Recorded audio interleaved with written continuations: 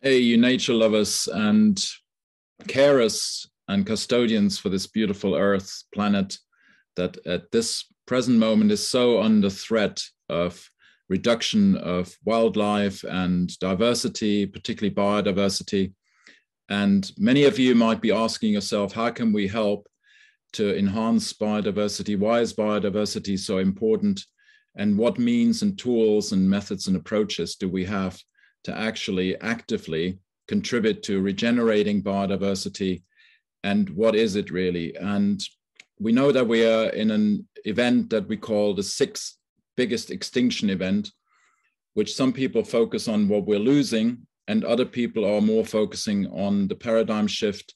and the potential that it opens up for new life to be created on this earth. And just like the butterfly grows out of the caterpillar and goes through the transformation in the chrysalis, and some cells might be concerned about what we're losing, which is the old caterpillar body, which is the old greedy earth of competition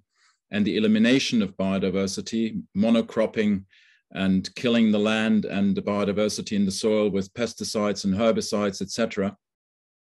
We have other means to focus on the butterfly, which in this transformation, the chrysalis is opening up and creating freedom and a new life and a new expression that's ever so much more beautiful and diversified. So biodiversity for me really is looking at the old cultures and the transitions in history, when in the Amazon or in other areas of the earth, people have actually created biodiversity. For example, in the Amazon jungle and also in the Yucatan Peninsula, many agroecologists have studied that you can find it was actually human interaction and cultural impulses, spiritual impulses,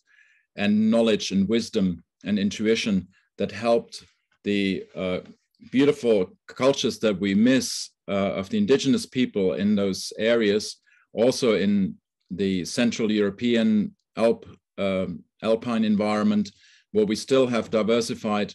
integrated, integral farms that are growing all the different crops and looking after the wildlife, as we call it. I call it rather the natural life that we're caring for.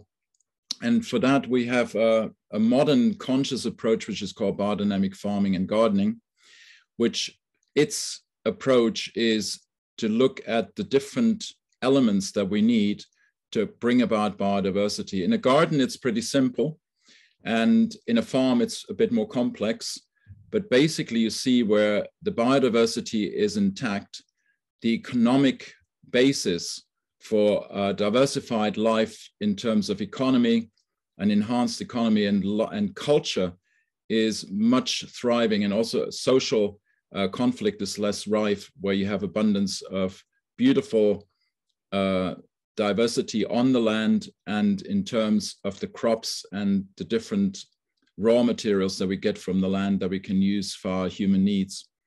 So it is very clear that through a biodynamic approach or an approach of organic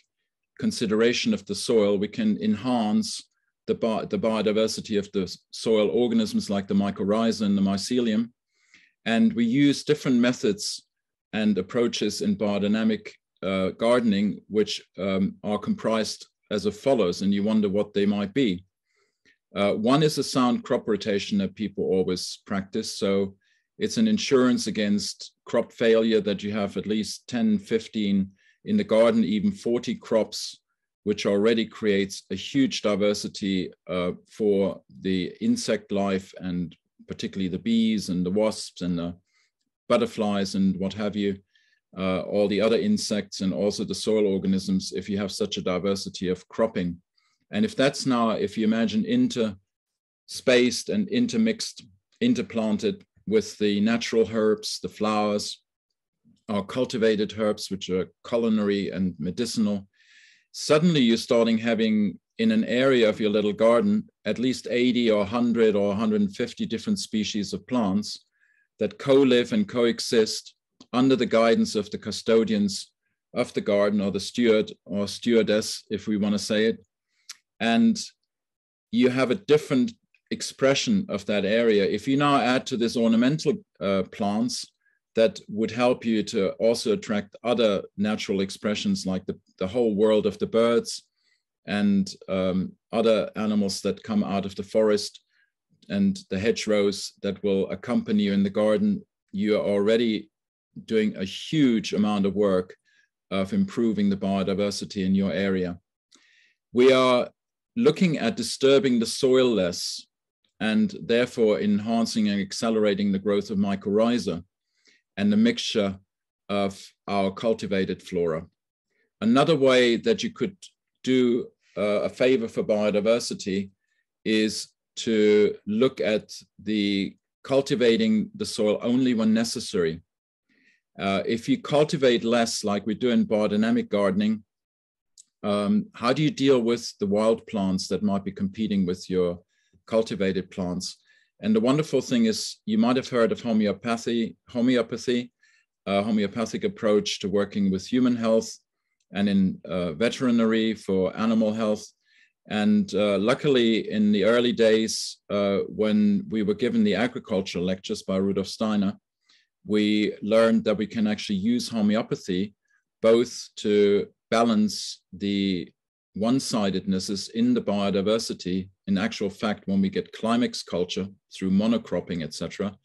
we can enhance the biodiversity by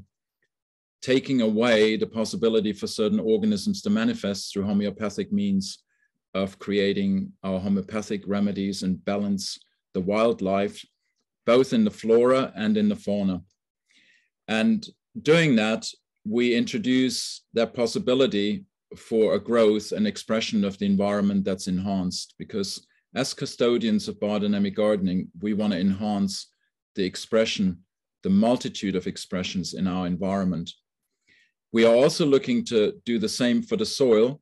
by using, as I said already, the crop rotation, companion planting, but also we can use mulching, we can use the aspect of composting, humus formation that creates stable humus that will last in the soil, instead of using fresh manures or young compost manuring approaches where we actually break down the humus instead of sequestering carbon with a long-term finished stable humus that we create in our compost piles, accompanied and guided with the biodynamic preparations. And with all that, we are enhancing the biodiversity of soil life expression. And we know now that there are more microbes in the soil in a square meter or even in a handful of soil than the stars in the universe that we've discovered so far.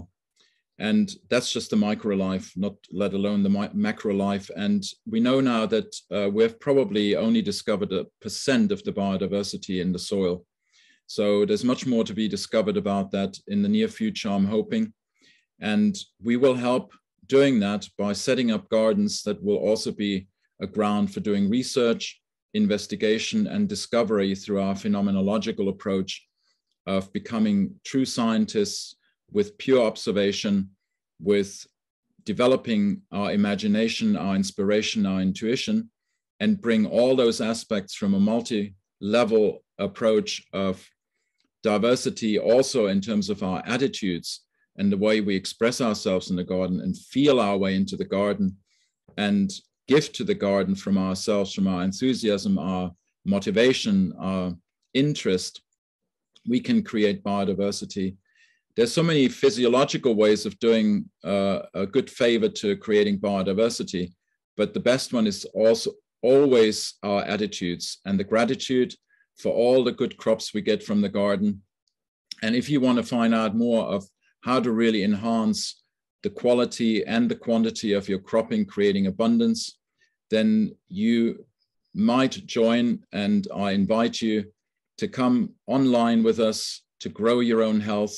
and you'll find out all the tricks of the trade of how to deal with these new challenges that we're facing with, on the one hand, certain organisms disappearing, and yet we know from the last great extinctions, with the human help, with our creative, innovative, and sensitive help, we will be able to assist that new organisms will evolve in the near future. And I'm very confident that therefore we are instrumental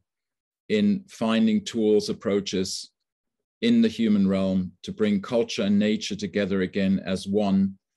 in a new expression of biodiversity. And I'll leave you with that thought, contemplate on it, and find out more by joining us on Grow Your Own Health.